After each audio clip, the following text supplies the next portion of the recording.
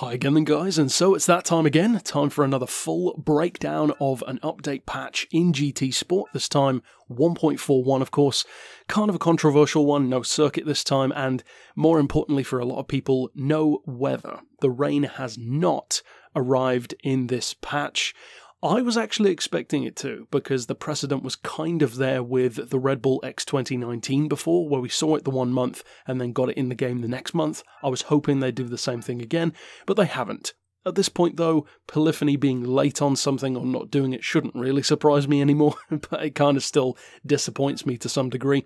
But as far as what is in this update, we have, of course, the 5 vehicles, which is the most important part. We have the D-Type Jaguar, most notably, which we only saw in the trailer itself, of course, a very nice little surprise, and we'll get to that in a second. And as far as the other stuff in the update, apart from bug fixes, because I haven't fully explored that kind of thing, but what we do have is some new career mode events, we have some new Scapes collections. I'm not sure if any of those Scapes locations are actually new, or if it's just a collage of existing ones. It looks to be that way to me. And some new circuit experience events as well at Sardinia. But interestingly, only one of the Sardinia layouts for some reason. Interesting choice, but there you go. So, of course, the meat of this update is the vehicles. We'll have to see what happens in August, of course. We might see a precedent of seeing a track in one update and then cars in a different one, but Polyphony seems to have no real set schedule for these updates anymore. They seem to be dropping all kinds of stuff. More cars, less cars, no cars, tracks, no tracks. It's weird, so predictions are getting more and more difficult. But as far as these vehicles go, you're looking at a total price of 15.25 million credits. So my prediction of the D-Type costing the same as a Daytona Cobra was spot on. That's exactly what it is, 15 million, which I would actually say is perfect. 10 million I would say kind of undercuts the car's legendary status a little bit, and 20 million might be a little bit too much given how good it is. Especially when 20 million you're talking Ferrari P4 and Jaguar XJ13 territory, so having 2 Jaguars that are the same price, that would kind of seem a bit weird, given that the XJ13 is a completely different level of monster. That being said though, I want to talk about the Jag first. Now if you are new to the channel, and this is the first video you've watched, and you don't know the way things work around here, I will be doing individual reviews of all 5 cars. So we're not going to go super into each one. Stick around, of course, over the next few days for those, and I will also be tuning them in one form or another as well, maybe doing some rival stuff potentially, and we'll see how that goes. But as far as my quick thoughts on the Jaguar, it feels great. Sound-wise, it's pretty authentic to the period. Certain cars just don't sound that amazing. This one doesn't, for instance. The Daytona Cobra is still by far my favourite of the high rollers for the sound it makes. The Jag sounds period appropriate though. Having heard a couple of them at Goodwood, it does sound like that. It's not the most exciting thing around. In terms of performance though, I was hoping that the top speed in particular would be very good. And of course the precedent is there for that in the real world, and even in Forza where it's ridiculously fast. It's pretty much the fastest car in the game, in fact, at like 310 miles an hour. It's not quite that quick, of course, in GT Sport, but it is fast, that's for sure. And you'll probably see in my footage here at Le Mans that I'm easily getting it up around 180, and that's with barely over 300 horsepower. So very, very impressive. If you are looking to buy a high roller for less money than a lot of the others that can still win those events, particularly the Le Mans one, which is arguably the most difficult to win because of the top speed advantage that many of the AI cars have, like the Ford Mark IV, etc., this Jag is a good one to go for. My favourite is still the Daytona Cobra. It's still my favourite car in the game, in fact. But this Jag surprised me by how much I like it, actually, because the D-Type has never been one of my personal favourites, even from Jaguar. But I certainly get why people do like it, and it is an icon for a reason. So top speed is very good. Handling-wise, it could very easily be bad, but with the tuning that I applied to it, you can certainly feel its age. You know, it's high up. It doesn't have the most downforce around, that's for sure. The tyres are pretty skinny by today's standards. You can feel all of that stuff. It's not, you know, like an Audi Quattro immediately feeling great on the road, as it shouldn't. It has that little bit of a sway to it, a little bit of a loss of grip, fairly easily, even on racing tyres. It should feel like that. That's exactly what you'd want it to be like. And actually the handling is somewhat reminiscent of the Aston, the DB3S, which again it should, it's period appropriate. As far as the Porsche, which was actually the car that I was initially the most excited for, because having an older Porsche not only harkens back to the roofs of Gran Turismo like the Yellowbird, but also gives a completely different style of Porsche experience in the game, because all of the other ones are very new. So how does this one feel? Well, this is easily and somewhat ironically the most challenging car of the pack, and when you say that against a 1950s Jaguar race car, that is saying quite a bit. Now, the Porsche is 100 grand, just under 300 horsepower, so it's not the most powerful thing around, but I like it. The way it handles, the way it sounds, even I think 80s Porsches sound pretty good. The handling, as I said, is a bit more challenging.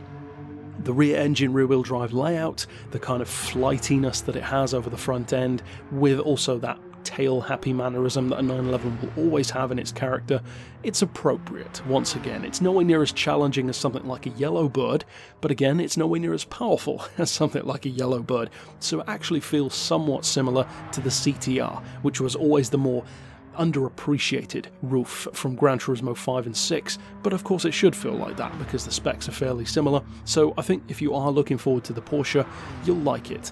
The only thing that I will say about it is that the headlight graphics in particular don't load up that well, or at least they didn't for me, and they looked very bad, almost like the exhaust outlets of the Toyota FT1 where they're basically octagonal instead of round. Now, I've heard that if you allow the game to load a bit more, it will fix that, but for me it didn't. I drove the car for like 3 or 4 minutes and it stayed like that, so of course results may vary, but that was what it was like for me. Next up then we have the Civic, the EK Civic Type R. If I recall correctly, this one was not a premium before. I believe it was the 1997 that was the premium, not this one, the 98 shape. But again, it's very popular, it's popular for a reason. Of course, it doesn't come anywhere near my love for the DC2 Integra, but I will say that if you are a fan of the EK Civic, you definitely won't be disappointed. This thing handles very well. It feels fantastic through corners. Of course, it has that distinctive sound. It is more compact than the Integra, which will certainly appeal to some people. As I said, I'd still go Integra every time. It's not even close for me. But I know many people do love the Civic. And again, you can detune the Civic to N100. So for people who do enjoy lower level events, that might be something that's worth looking into for you. Next up we have the most curious car of the pack, the car which I predicted would be in Group 4, because I would still argue that makes more sense than what they have done with it, the Mazda Roadster touring car. It's not in Group 4, but it's also not in Group X. It's kind of in the one that makes the least sense, N200. And I will say something that could be potentially controversial here, but I'm going to say it because I think it's true. I believe that the only reason why this car is allowed to be an N200 is because it's Japanese.